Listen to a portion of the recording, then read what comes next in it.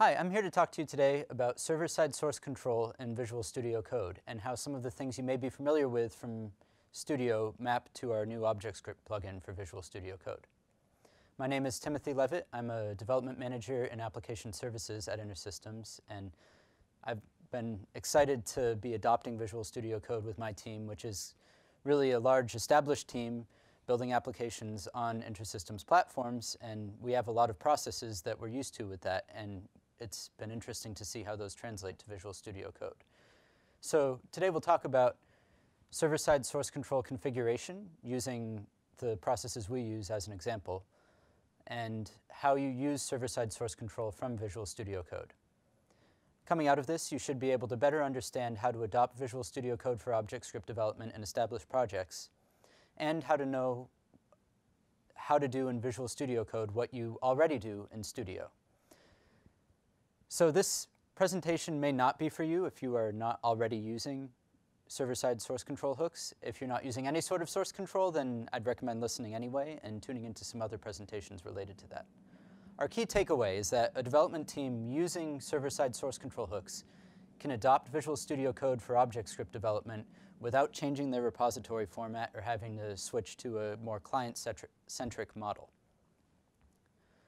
To provide a little bit of background for those who may not have used server-side source control or may not know the context for this, the older approach for doing source control in ObjectScript with Studio is through a Studio extension mechanism, where there are these subclasses of %studio.extension.base that run in response to various editor events on the server, and these are really intended for shared development environments. So this isn't as much each developer has their own instance, their own workspace where they have all their code, where there's a clear mapping there. This is more when there's a large team using a single development environment and sharing that because it's either difficult or time-consuming or for security reasons. There are a number of reasons why you would want to share a development environment. For this purpose, there are hooks available in the community for Git, for SVN, and there's also Deltangi by George James Software, and that's just another option out there for doing this source control directly in a database in InterSystems platforms. The specifics of choosing a source control strategy are out of scope for this presentation. My manager, Ben Speed, has a whole presentation on that I would recommend if you haven't decided on your source control strategy, or if you've kind of had in the back of your mind that you should be using source control for a while but haven't gotten around to it yet. It really is risky to be developing directly in production or deploying to production without controls around this, so I would really advise looking into source control one way or another if you haven't adopted it to protect your code. So we'll start out with some discussion and a demo of how to configure source control, and we'll just use as an example the class %studio.sourcecontrol.isc, which is what we use for our own internal development processes at InterSystems in application services, health share development, database platforms, etc. So the first step is going to the management portal in system administration, configuration, additional settings, and then to source control through those menus. You pick your namespace of interest and you select the source control class that you want to use, the extension that will be enabled for editor events in that namespace. In every case for any of these extensions, there's some more configuration that's needed after that. In the case of %studio.sourcecontrol.isc, and this is probably representative of what other extensions would look like as well, you need to provide some information about where on disk the files that you're editing should be exported. So really, this is taking the files that are in the database as classes, routines, and saying the source of truth is what's on the file system instead. And that source of truth on the file system could be controlled by Git or Perforce, etc. So in this example, I'd set the %sys source control shared workspace global to my Perforce workspace name. In this case, I'm using tleavitt_summit2020, but that would be your Perforce workspace name. Set the sources global top-level node to a file or a folder somewhere on disk, and then set the CLS, comma, star subscript of sources to a folder within that. And you can also see this backtick at the end, and you'll see this in the demo. And that means that the sources will be exported as UDL. So we'll just go into a demo now of this configuration. For my first demonstration, I'll show you how to set up server-side source control in a namespace of an Iris instance. So you can see my management portal here. I'll go to System Administration, then Configuration, then Additional Settings, then Source Control. I'll pick the namespace I want to enable source control for, in this case Virtual Summit, and I'll pick the source control class name that I want to use. You can find a number of these out on the community for working with Git, with SVN. In this case, I'm going to demonstrate %studio.sourcecontrol.isc, which works with Perforce. You can use what's most appropriate for your project, of course, but for demonstration purposes, I'm just going to use this source control class, which interacts with Perforce. So I'll click Save, and that's now enabled the source control class for the namespace. For this particular extension, and really for any extension, there will be a little bit more configuration needed as well. And this is typically just done through some globals that'll be documented in conjunction with the extension you're using. In this case, the first thing I need to do is set a global to say what Perforce workspace on the local machine I want to use. So I'll set %sys source control shared workspace equal to tleavitt summit 2020, which is the name of a Perforce workspace I've defined on my machine. I also need to say where on disk all of the sources from this namespace should go. And this needs to be a directory within the root directory for the Perforce workspace I've just defined. In this case, it's really simple. My root directory for the Perforce workspace is what I'm going to use, and it's C Virtual Summit. So I'll set sources with a capital S equal to C Virtual Summit. And the last thing I need to do is say within this directory, how do I want to map different classes or routines or CSP files or include files, etc. So just for the sake of simplicity, I'll demonstrate with classes. I'll set /sources CLS, the extension, and then I'll say star to say by default all classes will go to this place. And I'll set that equal to CLS with a / to say it's a folder, and then I'm also going to add a backtick, which will tell it to export in UDL format rather than XML. Similarly, I'm going to add a slightly different mapping for unit tests, so I'll have those go to internal/testing/unit tests. And that's all. At this point, I'm configured to use Perforce for server-side source control, and I will be able to do that through both VSCode and Studio, as you will see shortly. Now that we've configured source control for a namespace, we can look and see how it actually works in both Studio and VSCode. The short of it is, it's pretty much the same. The menus that are kind of key to many source control implementations can be run through the command palette in VSCode, or also by right-clicking in a folder for a project using ISFS, which is a way of enabling kind of natural server-side editing in a folder structure alongside other folders on the client. And you can also right-click in a document that you're editing in VS Code and see the menus that way. So let's see this in action. For my second demo, I'll walk through parallel processes for creating a class, adding it to source control, submitting it, checking it out again, making some changes, and then reverting those changes. I'll go through this process in Studio first, and then talk through the parallel process in VS Code. And we'll just see how things line up in terms of some of the options there. So starting out in Studio, I'll create a new class. We'll call it virtualsummit.demo.created in Studio, just to make things perfectly clear. I'll say extends to make it not extend anything, and I see this prompt now. Do you wish to add item virtualsummit.demo.created in Studio.cls to source control? And I'll say yes. And there's some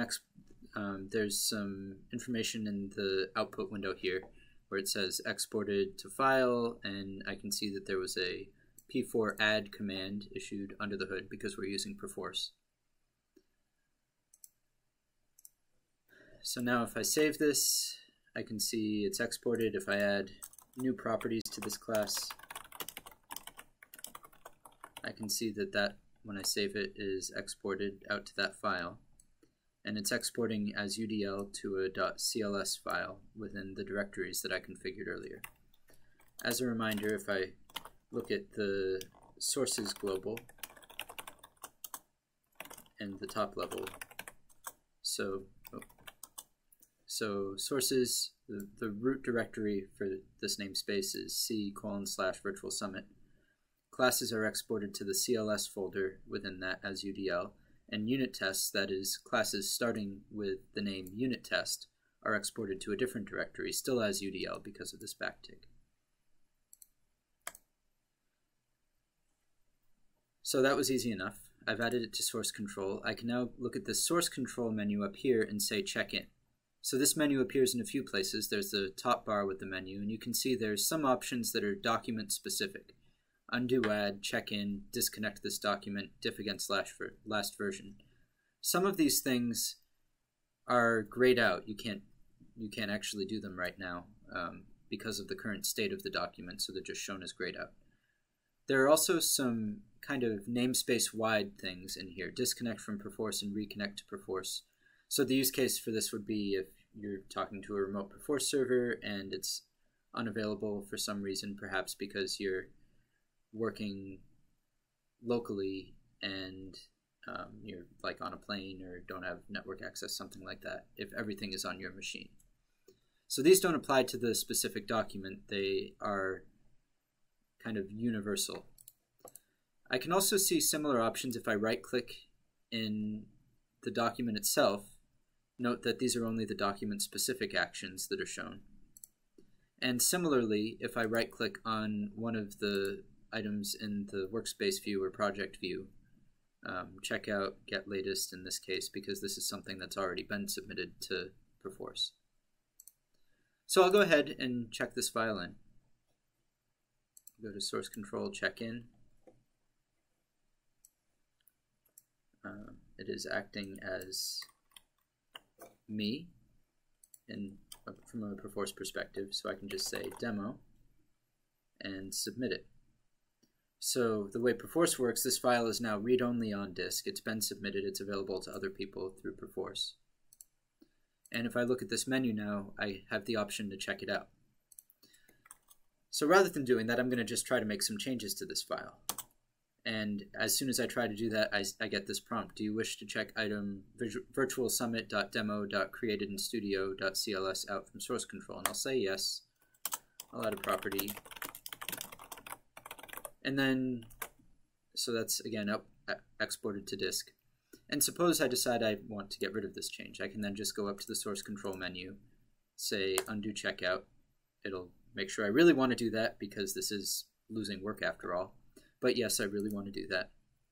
And we can see that it goes back to the previous version and it removes my changes. So that's in Studio. All of these same things will also work in Visual Studio Code, so I'll demonstrate that. First off, just a note on my Visual Studio Code configuration. I have a code workspace set up, and I can get to this if I go to Workspaces, Open Workspace Configuration file. And this allows me to define different folders that are part of the workspace. Normally this is straightforward. There are just folders on the file system that are part of the workspace. But with the VSCode ObjectScript extension, you can do something kind of cool and use this ISFS scheme to say, I have this instance defined in the server manager with a web server port to use the REST APIs for getting documents and updating things.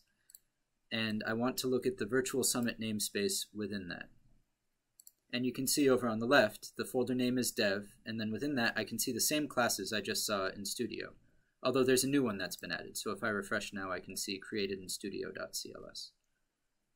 So I'll demonstrate creating a new file, adding it to source control, submitting it, checking it out again, making a change, and then reverting that change. All of this will work in Visual Studio Code as well. And the menus show up in the same place, in analogous places at least. So I'll right-click Dev. I'm going to add a unit test now. We'll create a new folder, unit test, and a new folder within that, virtual summit, and a new file within that. We'll call it created in VSCode.cls. And I see that same prompt. Do you wish to add item unit test.virtualsummit.createdinvscode.cls to source control? I'll say yes.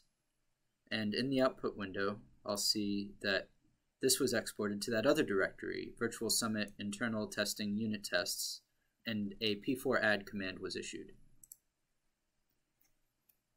So I'll add a method in here, test something, do assert failure, no way, and I'll save it. It'll compile to the server. Oh, well, I should also extend unit test.test case. Got a compilation error there. And that's it. So if I right click, I can see server source control, and that'll pull up the enabled options that we saw in Studio as well. There's an undo add, there's a check-in option, and there's a document specific option. If I want to get to those global options that were visible in Studio, I can go to View Command Palette and just look for server source control. There it is. And the document specific actions for the current document are shown, as well as the outside of that context, disconnect from perforce option. And you can see that this is an action that's being performed on the class that I selected. Similarly, I could right-click one of these and say server source control, and there's an option to add that file to source control, for example. So the same places the menus show up in Studio, they'll also show up in VS Code via the server source control option. There is also a server command menu because you can use these Studio extensions to do things other than just source control. And in this case, nothing shows up there, which is kind of expected because there's just a source control menu. I just note that because there may be other extensions in the community now or in the future that would be usable in that manner. Anyway, so I'll add this to source control. I'll check in. And I get the same Studio extension page. I need to log in. And I can say demo adding from VS Code. I'll submit it. And I can see it's been submitted to Perforce. Now if I go over here again and click server source control, there is a checkout option. If I'm lazy and I just try to make a change, I'll see the same thing as I did in Studio. Do I wish to check it out from source control? Well, yes I do. So I'll add a method test something else.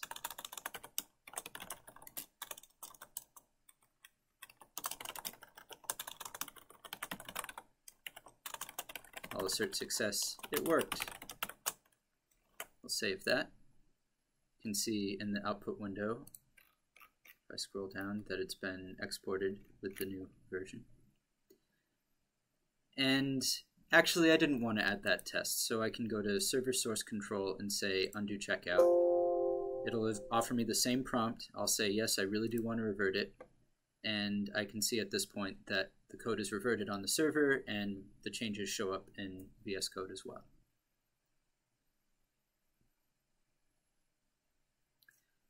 So this concludes a simple demo of how to use the source control hooks and menu options through VS Code.